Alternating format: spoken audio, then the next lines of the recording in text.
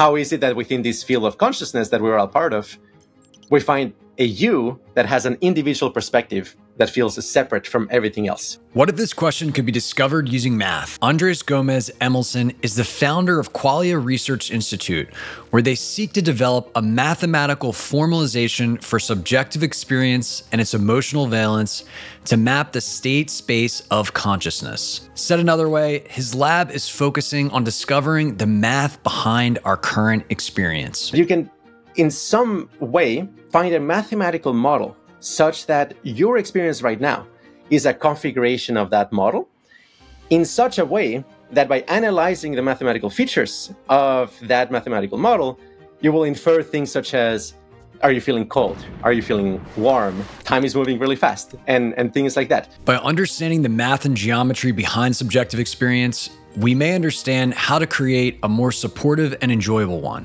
A very, very, very, very, very key feature that makes an experience feel good is coherence and phase locking between coupled oscillators in your nervous system. The most extreme versions of this are the jhanas and some drugs like 5-MeO-DMT, which generate kind of like this state of hypercoherence across many different frequencies. And there's many pieces of evidence I could provide kind of like for arguing for this perspective, both, neurological as well as phenomenological. But it really, really does seem that like really peak experiences, like the most beautiful, mystical, mind-blowing experiences tend to involve extreme levels of coherence such that waves can travel in a very linear way without resistance. So you feel kind of this like very clean resonant chamber without distortions, without imperfections or defects. Understanding the math of consciousness may also help us understand why we suffer and what we can do about it. You may not notice that like your energy channels are actually in a geometrically frustrated state. There are regions of your energy body that are like pointing in the same direction. But then on ayahuasca, you pump your system full of energy and all of those little conflicting regions become highlighted because there's just too much energy. It's going to go through all of the paths. And it just turns out some of those paths are actually like in internal conflict with each other. Whereas, something like yoga actually kind of like might minimize that. Like it's all about like, making the energy flow regular and smooth. To finish this conversation, Andrés shares his thoughts on our future, including the state of AI. I'm fairly confident that, current hardware cannot be conscious.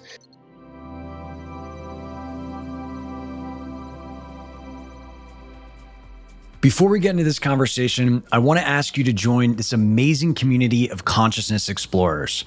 This whole idea of pursuing expanded consciousness and the boundaries of human potential while living a modern life is relatively new, which is why we interview revered masters, teachers, experts, and practitioners to help you on your own journey.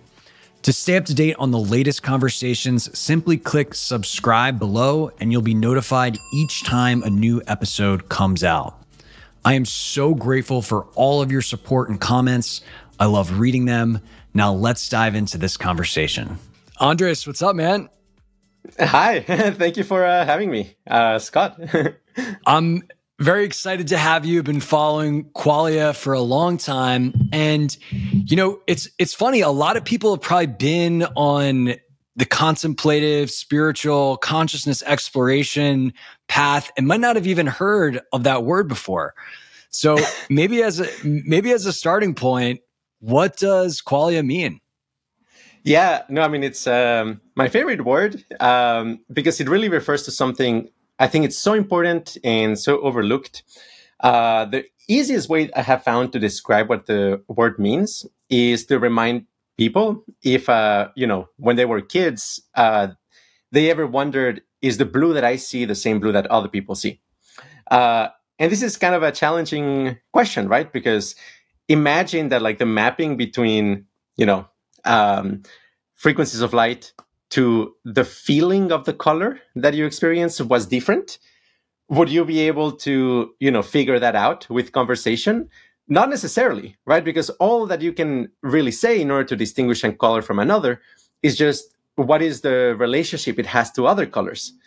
And, if the network of relationship between colors has some symmetries, then actually it's might be impossible to actually tell, like, are we seeing the same blue the both of us. And but qualia is a much more general term. So the blueness of blue would be a particular quale, an individual kind of like facet or quality of experience.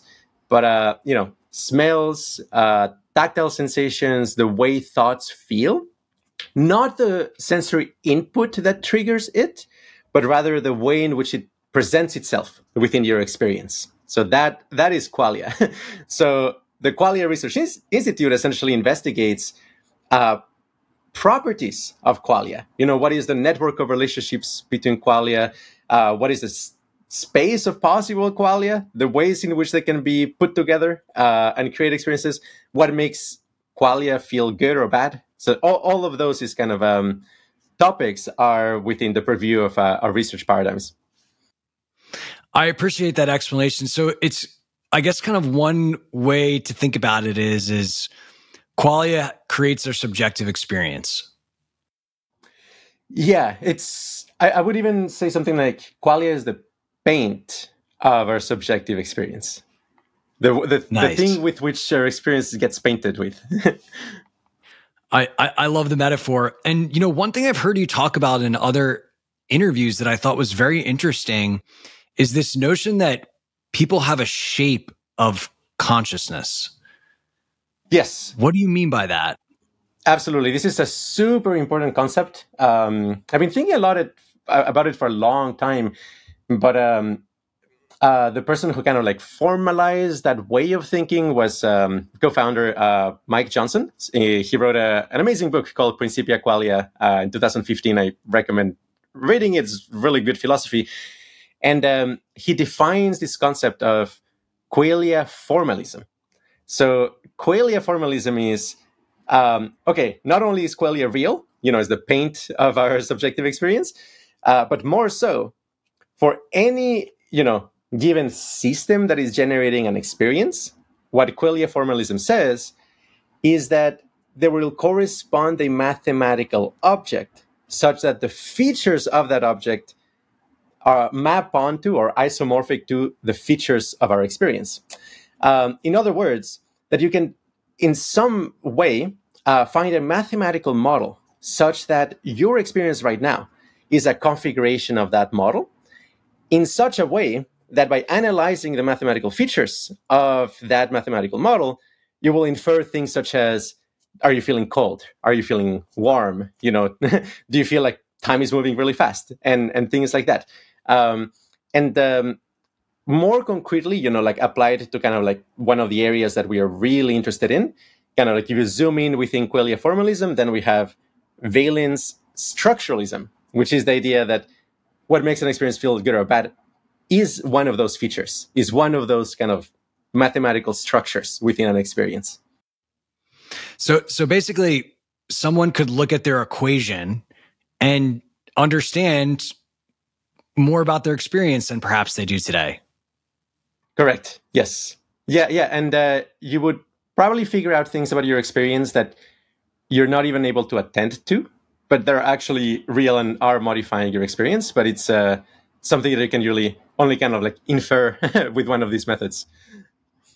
So I guess like a kind of key question that I have here is like, what have you learned about, from a mathematical perspective or from a scientific perspective, what makes for a high quality experience, a high quality subjective experience of consciousness? Yeah, absolutely. So there are various ways of answering this. And I would say what we focus on at QRI is the most kind of like fundamental way of tackling this question, which is really, like, what features of experience make the experience feel good or bad, which is, I should, as a preamble, it's just such a different way of thinking about the problem, because when people think about, what makes for a happy experience, they think of external conditions, right? Like they think of, it's very true, like the 5, most important things, which are like, diet, exercise, sleep, social interactions and stress levels. And then you can add also air quality. And there you got 6 factors that predict very, very highly your level of well-being. But those are kind of like very indirect, right? Like those are modulating internal systems, but then the actual feeling of happiness, the actual feeling of joy is a configuration inside. In neuroscience, they might focus on, for example, mainstream neuroscience, they might focus on neurotransmitter systems. They might say something like, oh, like dopamine, serotonin concentrations, endogenous opioid concentrations, that's kind of like what modulates happiness, the fundamental nature of happiness. Or they might say something like, oh, no, it has to do with functional localization. There is such a thing as the pleasure centers. And when you modulate the pleasure centers, that is what gives rise to, joy and happiness. But as far as we, read that literature at QRI, we make sense of it as, hey, these are correlates. These are things that are highly correlated with positive mood, but they're not themselves positive mood. They're things that are mediating or conditioning it. So what we have learned is that a very, very, very, very, very key feature that makes an experience feel good is coherence and phase locking between coupled oscillators in your nervous system. The most extreme versions of this are the jhanas and some drugs like 5-MeO-DMT, which generate kind of like this state of hypercoherence across many different frequencies. And there's many pieces of evidence I could provide kind of like for arguing for this perspective, both, neurological as well as phenomenological. But it really, really does seem that like really peak experiences, like the most beautiful, mystical, mind-blowing experiences tend to involve extreme levels of coherence such that waves can travel in a very linear way without resistance. So you feel kind of this like very clean resonant chamber without distortions, without imperfections or defects. It's just like very smooth geometry. That's usually what feels very good. And can you, for people that maybe aren't familiar with the term coherence, like, can you share like how that expresses in our system? Yes. So here's a metaphor that I have heard, which is a pretty good one, which is like, like those, imagine there's like a fire in a village, right?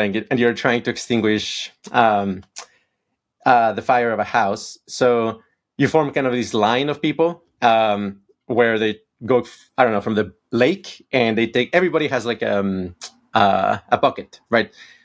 And they take water from the lake, and they pass the water they have in their bucket to the guy next door. So for the water to travel properly, right, like from the lake to the fire, people need to be coordinated, right? So that like when they put the bucket of water to the left, the water arrives, and they are prepared to pass on the water to the next one.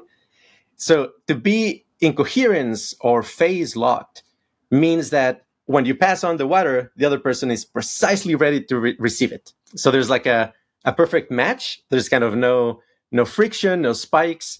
It isn't the case that you drop the water or that the water gets concentrated and spills over, but like the water just flows smoothly. So that would be a state of coherence.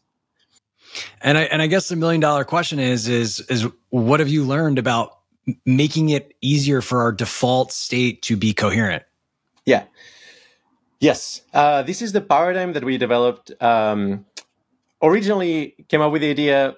Mike and I developed it for several years, and then we've kept developing much further, which is the concept of neural annealing. The latest iteration of this is neural field annealing.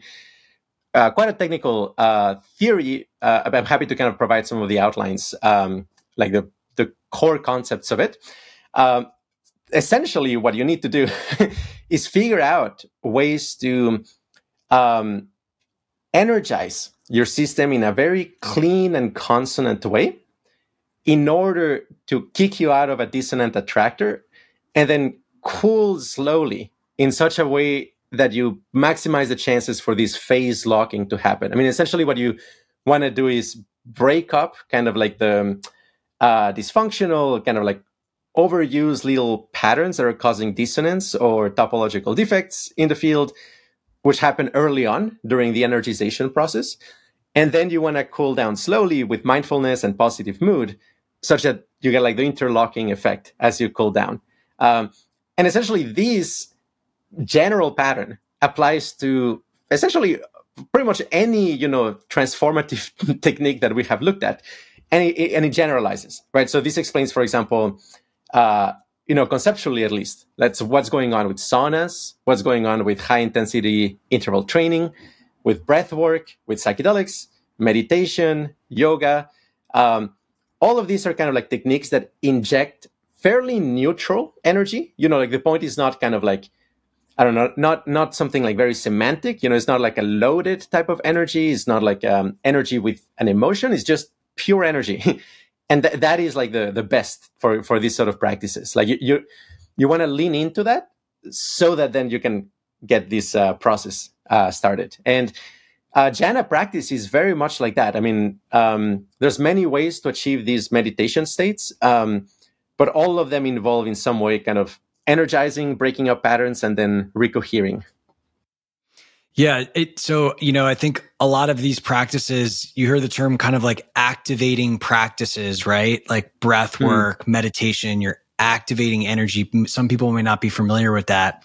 And then you mentioned followed by the slowdown. Could you describe that kind of more specifically?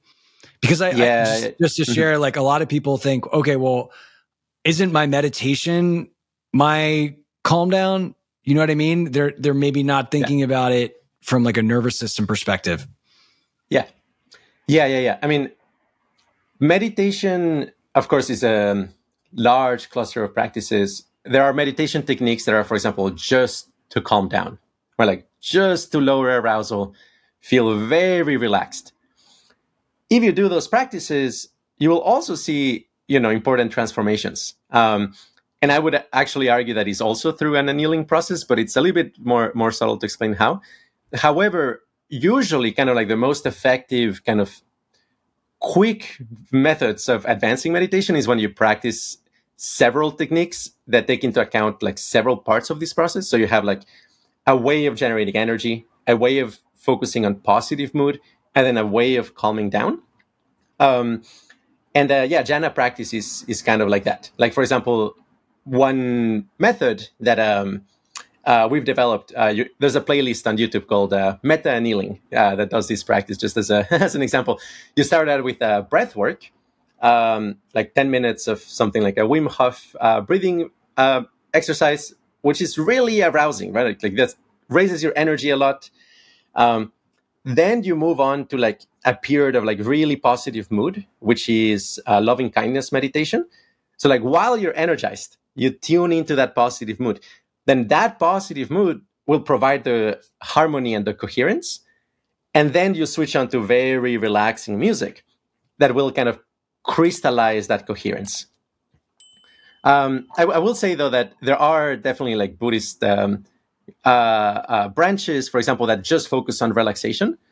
And it turns out that, over a longer period of time, but pure relaxation also takes it to kind of these like very clean levels of harmony, but it's not as spectacular and it's not as ecstatic, and it takes longer. Yeah, the jhana meditations are definitely very special. We've had Steven from Journey on the show, and awesome. I know a lot of people got really turned on to the jhanas after that. The other organization I've heard talk a lot about coherence is HeartMath, and they kind of approach it from a more heart-mind coherence, which I guess is slightly different than what we're talking about. Well, it is part of the picture. So, I mean, I guess like what distinguishes QRI, one of the things that distinguishes QRI, right, is like this attempt at getting kind of like really formalizing philosophy, right, and like mathematizing it and getting to the absolute core of it, right? Like, okay, like what kind of mathematical object corresponds to consciousness? HeartMath, of course, like I think it's really fascinating what they're doing. They're correlating things such as, okay, like EEG coherence and heart coherence and the coherence between those two systems. And they show things such as like, okay, like that seems to be related with the sense of connection or the feeling of empathy.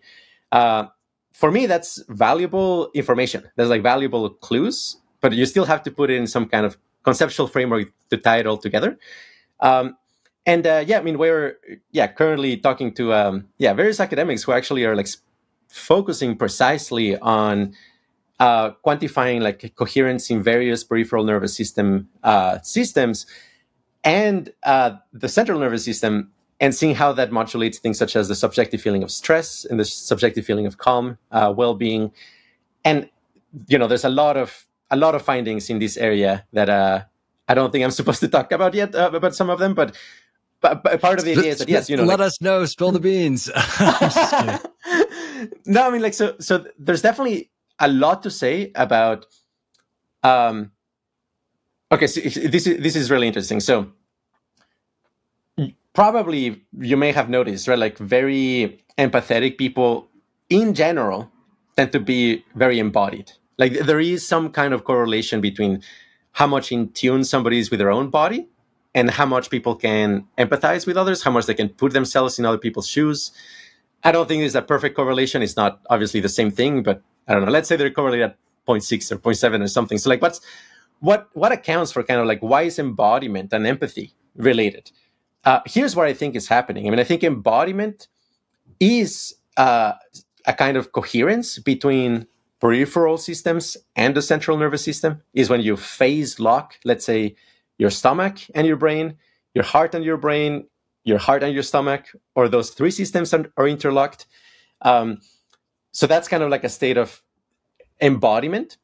And then more so, I strongly suspect that the way in which we model other people actually involves these peripheral systems. That when you're talking to somebody, you may not realize it, but actually there's like a model of the other person in your stomach and in your heart, or kind of in the interaction between them. So my current understanding is that for you to be in tune with other people, you have to be in tune with your models of other people. And for that, you need to be in tune with your stomach and your heart. So, and the moment you're actually in tune with that, then, the suffering of people will affect you and the happiness of people will affect you, because those are coupled with your central nervous system. So I do think there's, definitely something really significant there to be found. How does this idea jibe with the concept of like tuning into other people's energy field, having your channels open, being able to perceive information outside of your field, which seems to correlate with contemplative practice? Yes, absolutely. Absolutely. So, my default research paradigm here is to use this framework we call the indirect realism about perception, which is that anything that you experience is a feature of your world simulation, is like something that your body, nervous system, electromagnetic field is generating. So by default, I approach this by saying, well, when you feel that you're getting in tune with somebody else, you're actually getting in tune with a part of yourself that is modeling that other person. And because a lot of feelings of feeling in tune with others are delusional, right? Like it's very often that you think like, oh, I made a really strong connection with this person, and the other person is like, I barely know you, right? Basically, like, my 20s dating life. Exactly.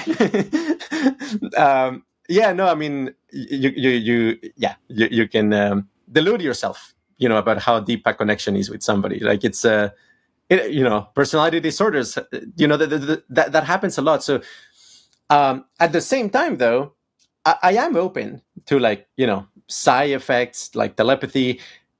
I think it's relatively unlikely, but there are some things that have happened in my life that make me think like, okay, like there's something to this. In which case I would default to something like, it's some kind of electromagnetic resonance effect. There are a lot of like weird things here that would have to be explained, such as like, why can this electromagnetic effect have such a wide reach? Because, the amplitude of a signal drops with 1/r square, where r is like the distance, right? So you being able to send something that happens in another country should be really, really, really difficult, right? Because like that signal is almost completely lost in noise.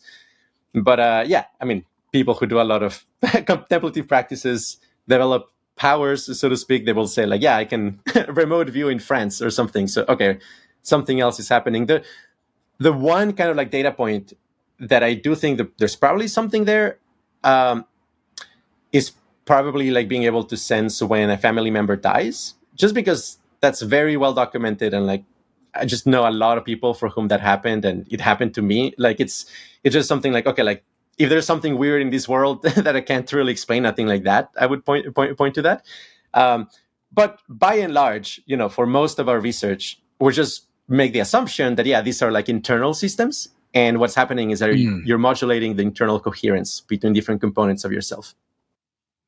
Interesting. So your perspective does or does not, like this perspective that you use at QRI, does or does not consider this notion of a unified field that we exist within? Oh, it does. I mean, but that doesn't entail that the sense of connection is necessarily real. So these are like not incompatible. So yes. So in our ontology, I mean, these does sound very woo, I admit, but I think we can on the show. I would say, yeah, the universe is a gigantic field of consciousness. Of that, I'm pretty sure. And then what makes you so sure? I'm just curious. Yeah. I mean, it's ruling out other possibilities, essentially, like ruling out the possibility that consciousness emerges at a certain level. It's a long conversation, but I mean, essentially, there's kind of like two options: like either consciousness emerges at some level, or consciousness is found all the way down. And after a lot of pondering and writing essays, I have inferred, or like I have arrived at the conclusion that consciousness cannot emerge at a certain level, so it has to be at the base level, and therefore, yeah, the universe is made of consciousness, which honestly aligns to a lot of ancient wisdom. A lot of people have said this before. You wouldn't be the first one to come to such realization. Yes, one key maybe one way in which this realization or way of seeing or theory, maybe it's a little bit more formal or might be more scientifically compatible, that let's say like more metaphorical kind of like spiritual visions of this, is that we also have a theory for what is responsible for precisely creating the individuation. Like, how is it that within this field of consciousness that we're all part of, we find a you that has an individual perspective that feels separate from everything else? Or like you kind of like still have to explain that. And yeah, in religious texts, mystical texts, you will find a metaphor or something like the universe is a gigantic ocean and we are waves in the ocean, right? So, something like that, which is a great metaphor. The problem is waves don't have boundaries, right? Like waves are like softly interconnected with everything, whereas your experience right now has a clear boundary, right? Like there's like a definite amount of information and qualia within your experience. So we want something more concrete than a wave. Some people talk about like eddies, but we talk about topological pockets, which is like a formalized version of this, where like, no, actually the field lines wrap around and create loops. And when you have that, then you actually do have an objective boundary, and everything inside is causally separated from everything outside. And we think like that's what creates individuality. I hope you're enjoying this conversation so far. If you like what you hear, let me know by clicking like, subscribing to the channel, and responding with a comment around something that you found interesting in the conversation so far. In addition to these videos, I do a lot of writing on the exploration of consciousness and my own personal revelations in my newsletter called Consciousness, the Doorway to Human Evolution. To receive these updates and more, all you need to do is simply head to the link in the description below and you'll be added to the community of 20,000 plus consciousness explorers receiving weekly ideas and inspiration in their inbox. I look forward to hearing from you there. Now let's get back to the show. Yeah, I've heard you use this word topology before in the context of consciousness. And to be honest, I'm not 100% sure what it means. I'd love to learn more. Yeah. So here's a metaphor. Okay, so imagine that, the surface of a balloon is kind of the field of consciousness. The question then becomes like, okay, how do you get like a region of that balloon to segment out so that you can say like, oh, this is me, or like, this is my experience within the field of consciousness. So, if you kind of like bend it or something, that's not enough, because, the field is still just a plane, it's still just the surface. But if you take two sides of the balloon and then you twist them in opposite directions, there is a precise moment where the center collapses, right? And yeah, it's almost kind of, you get two balloons connected by a point. So that point is special, right? Because essentially it's a difference in degree, how twisted it is. And at a certain threshold, there's a difference in kind, right? Like at some precise moment, it collapses and it segments. That is a topological change, like where a whole bunch of points collapse into a singularity, or there's some transformation that just changes what is connected with what. And like, do you have one plane or do you have two planes? Do you have one sphere, two spheres, one hole, two holes, three holes? That is like what topology modulates. And I mean, think about it, right? If you have two balloons connected by a point, if you're in one of those balloons and you want to go to the other balloon, you will have to go through the pinch point. Right? Like there's just no option but having to do that.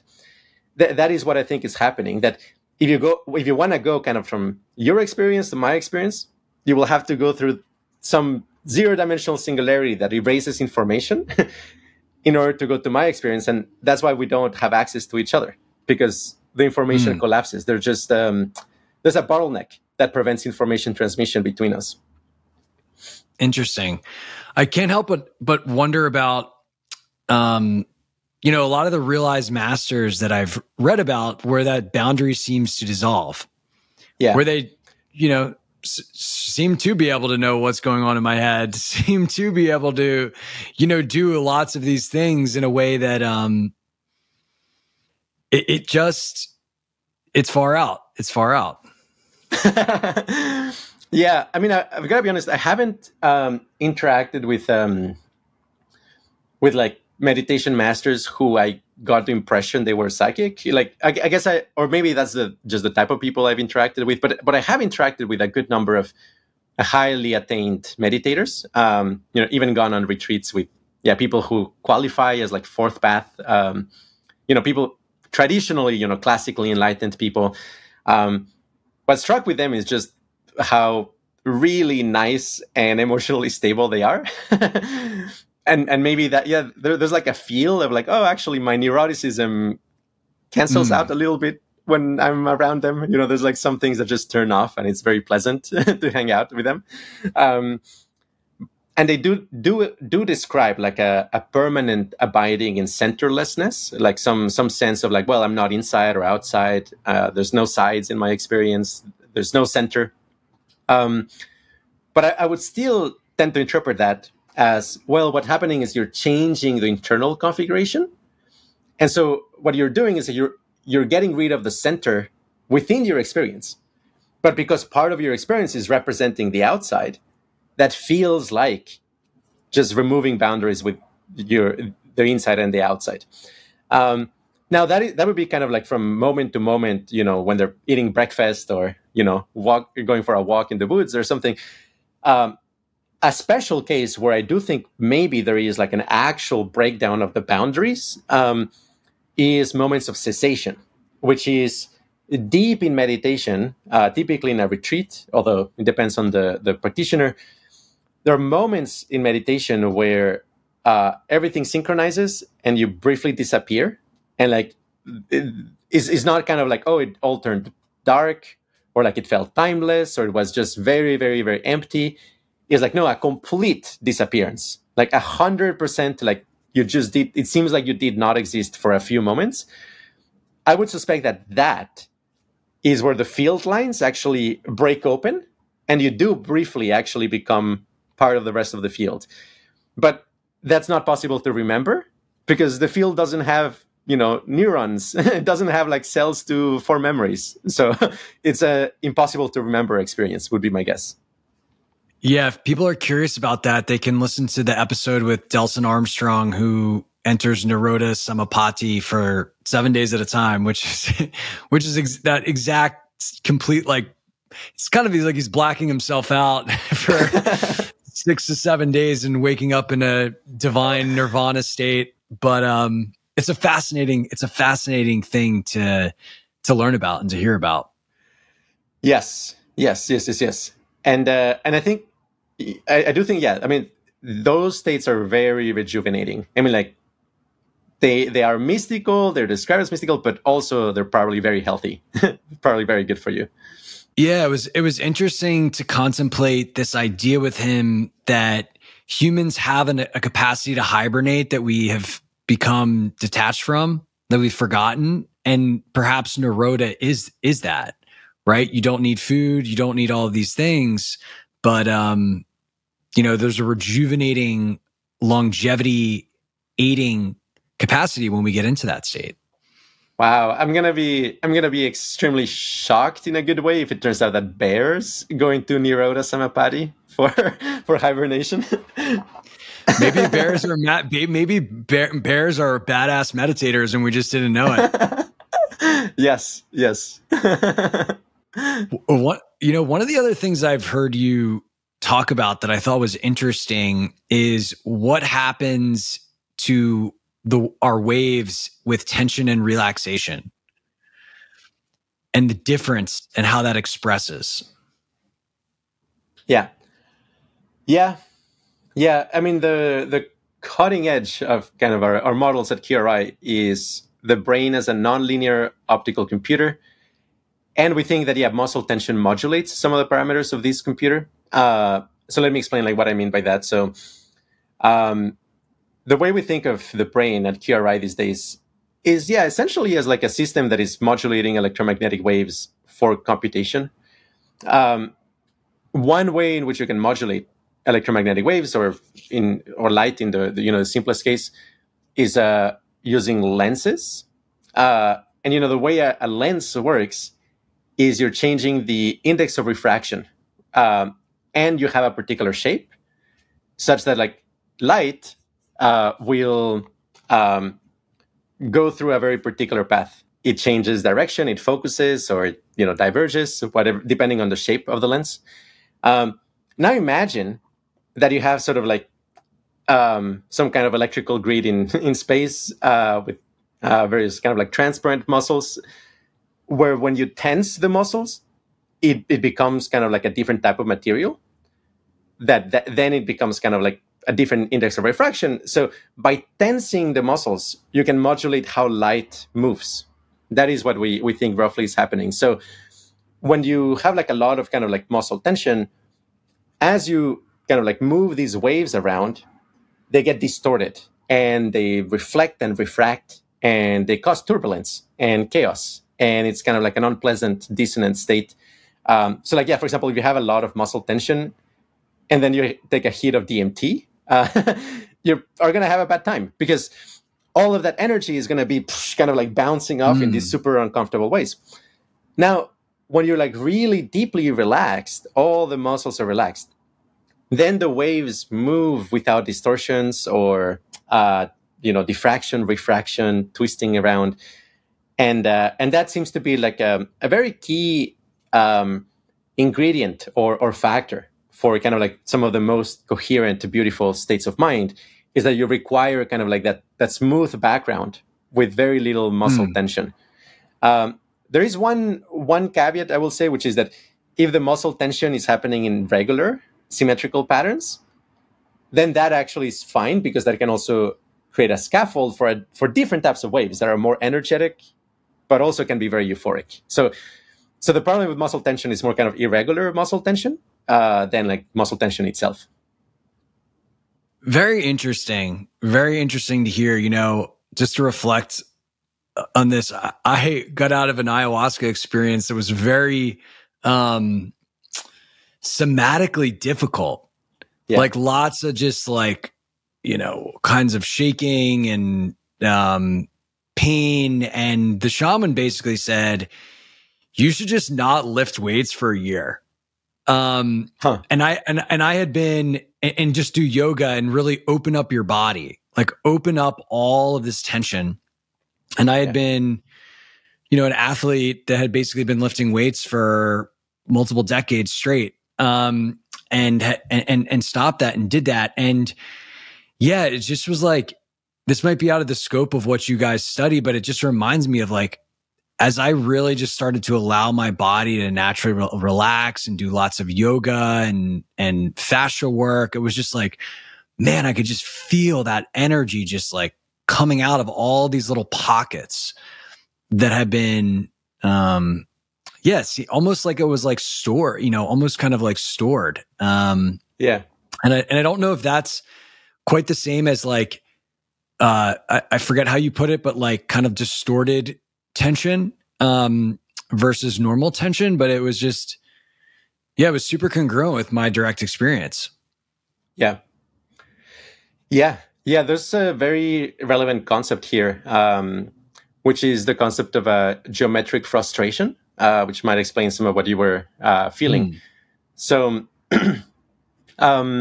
if you have let's say a square lattice of a magnetic material, and each of the atoms in the square lattice can be, let's say, aligned up or down magnetically, there's going to be some stable configurations of that. Let's say all of the atoms are perfectly aligned. That minimizes the discrepancy of each atom and the ones next door.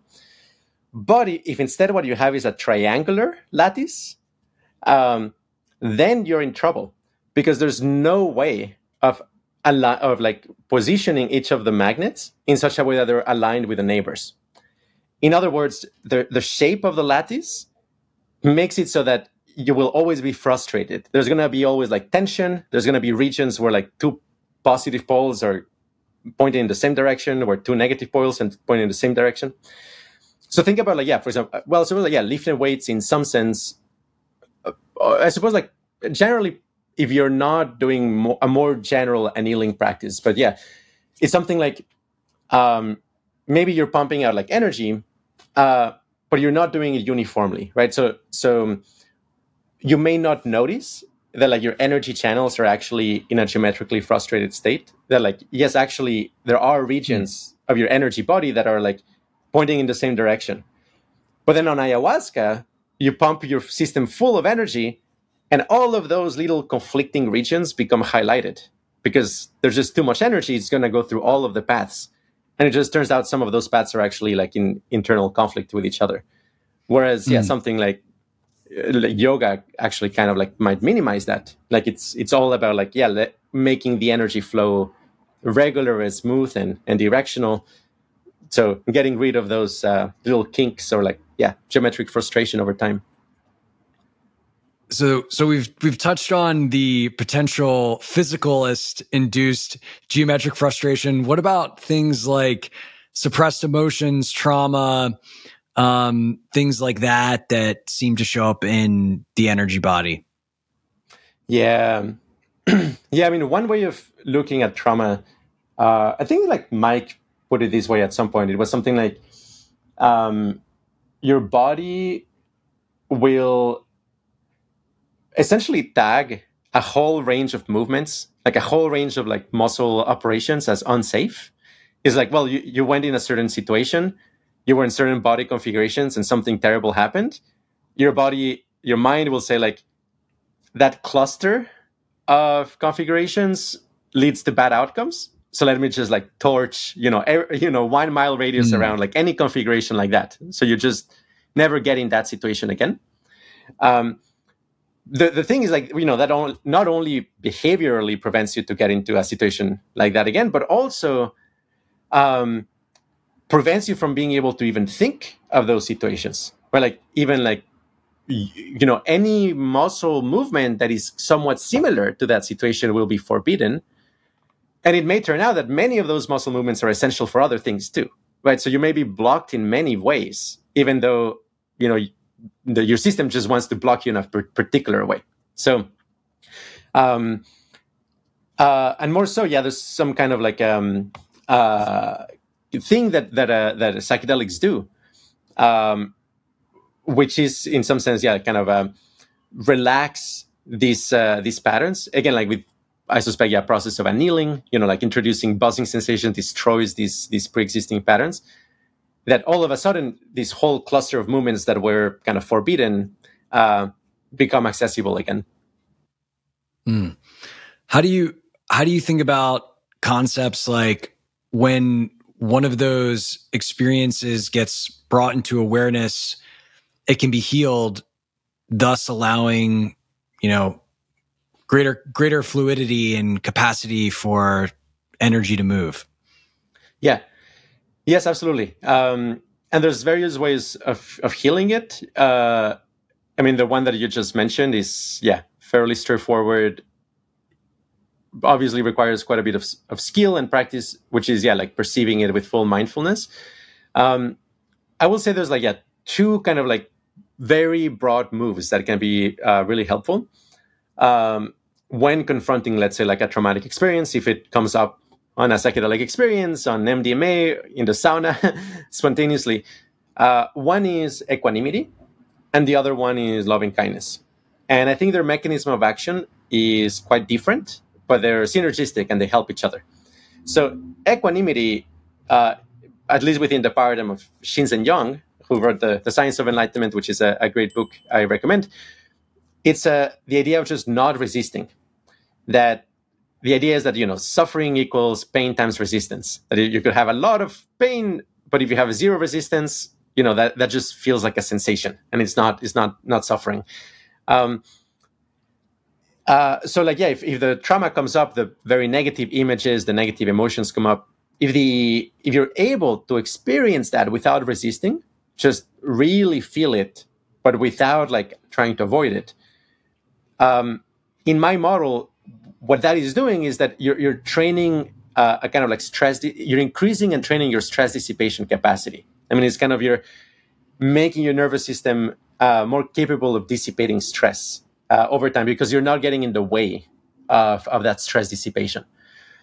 On the other hand, loving kindness is quite a different approach. So what you would be doing is generating very positive emotion, like imagining, for example, a happy dog or a memory that makes you happy, tuning into that feeling, and then imagining that you're gifting that feeling to your traumatic memory. You're kind of saying, okay, yes, you went through that, but here I am with a lot of love, and I'm here to accept you and relieve you and heal you. And if you really pay attention to what happens in a process like this, you will notice that really, the loving kindness, what it's doing, it's providing symmetry and coherence that allows to reorganize the very dissonant patterns from the trauma. The dissonant patterns from the trauma are kind of emitting these very harsh, incongruent, chaotic waves. The loving kindness is emitting these very coherent and consonant waves. And if it's dominant during the experience, it will entrain the trauma into a coherent, pleasant state. And then all of a sudden you really don't have it anymore. And that really is also kind of the intensity of the loving kindness really matters. If you can apply very high power, high wattage, 2.3 gigawatts of loving kindness, that's gonna get rid of the trauma 10 times faster. So it's very worth kind of trying to get that power up. Crank the love, guys. Crank the love. Oh yeah. So these are essentially kind of theories that you have. I know you're on the kind of cutting edge of things that are happening in the space. Are we anywhere close to being able to kind of prove any of this with instruments? We're working really hard at it and doing a lot of psychophysics research, neuroscience research, analyzing, neuroimaging data sets, collaborating with people in academia. Are we close? I think we were starting to have solid empirical hints, like what I was talking about, various kinds of coherence with peripheral systems. We also published a write-up, which is about visualizing tactile sensations that provides empirical evidence of essentially this correlation between vibrations that are consonant and that being positive valence versus vibrations that are dissonant and that being negative valence. We do have some preliminary evidence of that. The data is in that write-up. But we're essentially positioning ourselves to be able to generate just so much more high-quality research in here. But a lot of our aesthetic is, hey, let's take phenomenology very seriously and find very large effect sizes, so that when we point, the high-powered mainstream neuroscience to it, then we're reasonably certain we're going to see something interesting, right? Like that's kind of like what we are, kind of like focusing on. Like, I'm not that interested in just, well, okay, like this study barely, makes statistical significant threshold, and like it's kind of, I want something that is like, no, like a, these super high valence state, undeniable, like you pure harmony and pure valence, like something really, really, really strong like that, and that's what we're working on figuring out how to get very, very strong, undeniable evidence for this. Nice, man. That's amazing. What types of kind of like major inflection points in technology do you think would help advance this in a meaningful way? Yeah, that's a great question. I mean, I think, holy grail of technology would be something like EEG plus MEG plus fMRI at the same time, because then you would be able to see all the electrical signals, all the magnetic state in the surface of the skull, and also the blood flow inside the brain. And with those 3 data points, I'm not pretty sure, but like I suspect we can triangulate much more. And in particular, things such as the topology of the field, which is something that I don't think we can do just with EEG, but combining EEG and MEG, then yes, because you have like the full picture of the electromagnetic field around the skull. And there's a lot of things that can be, I mean, in math, very often, for example, you can tell what kind of knot a given, a given knot is just by looking at the surface of the knot without looking at the interior. There's like interesting mathematical properties like that. And my strong suspicion is that, yes, you don't actually need to image the entire brain. As long as you have a really high quality understanding of what's happening in the surface, you can infer things about the topology of the interior. Nice. So if you're an entrepreneur and you're listening out there, just invent a machine that can do all 3 of those things simultaneously with ease. Exactly. Yes. While we're talking about technology, I did think you made a very compelling argument as to whether our current AI will achieve consciousness, or why it isn't conscious. And I thought that would be maybe kind of an interesting way to round out the show. Yeah, totally. I'm fairly confident that, current hardware cannot be conscious. Well, trivially, everything is conscious because the universe is a gigantic field of consciousness, but there is a difference between what you could call kind of like mind dust, which I think is, like our computers, versus like minds, like actual minds. So the difference between, the brain and a computer is that the brain is actually putting that qualia together into unified experiences that have top-down effects. They have causal, holistic effects. Whereas the computer, it's all 100% bottom-up. Like a GPU is just looking at the local connections. It's not looking at long-range connections. It's not looking at electromagnetic resonance. The field is not feeding back into the low-level operations.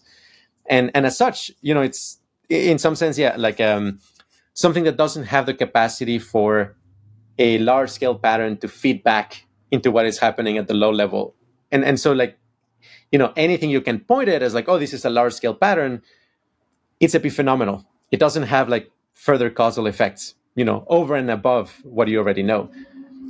Whereas, things such as electromagnetic resonance, holistic field behavior, that's a very different type of, computational architecture or even aesthetic, like way of thinking of computation. That said, for better or worse, I do think we will be able to create conscious systems in the future, probably as early as a few decades into the future. And I do worry a lot about that. I mean, like, there's a lot of like ethical things that have to be worked out there, such as how to make sure that if we build sentient systems, that they're actually animated by gradients of bliss, or like that they're like actually happy. We don't want like a kind of like a super factory farm scenario where we're creating a bunch of sentient machines and then enslaving them for our benefit without taking care of them, like, which would probably happen by default given incentives and our level of philosophical sophistication and empathy. And so we have to act now to prevent that scenario, actually. That's why we're trying to get the word out there about raising consciousness. Yes. So to just summarize that, just so I understand clearly, like the current way that these models are built and our computers are configured, they're just not set up for an AI to be truly conscious. It's more like just almost like it's a simulation of something that appears to be conscious based on it's just a capacity that is novel that we're not used to. But it wouldn't be able to kind of feel and reason and come up with kind of like completely adjacent concepts and ideas that it hadn't been exposed to. Is that, am I off? Well, the large language models and the AIs that are going to be coming up pretty soon, I do think there will be, like, for example, superhuman in creativity. Like they will be capable of connecting things that have meaningful relationships that we are missing on. I don't think it is going to be a case where, like, well, they're going to be bottlenecked on some key capabilities that will make them incompetent or anything of the sort. Insentient systems, I think, can be extremely dangerous. I am currently of the thinking that, yeah, like AI is actually super dangerous, especially very advanced AI. The AI in 5-10 years might be really problematic in some ways. But it doesn't have subjective experience. So there are some things it just doesn't know about and can't answer. I mean, like, for example, there's really nothing meaningful that Claude 3 Opus or GPT-4 can really tell you about DMT experiences. It can kind of like guess, it can make correlations, it can talk about how other people talk about DMT, but if you ask, okay, like if you go to the chrysanthemum level and you do a jhana meditation, like what happens? It just has no idea, obviously, because it just has no access to those states of consciousness. That to some extent is a little bit of a safeguard. And there is kind of like a very wild possible timeline where the way in which it becomes smarter than AI is essentially by something like recruiting DMT states of consciousness for hypercomputation. It's a very tall order, but it is the sort of thing where, like, we will continue to have like an advantage over systems. But things such as like military strategy or diplomacy and things like that, no, AIs will be really powerful, unfortunately.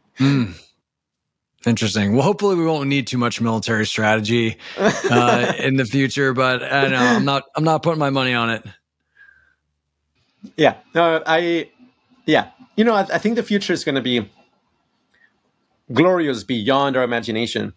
But the next decades and this century will be tricky to navigate. Well said.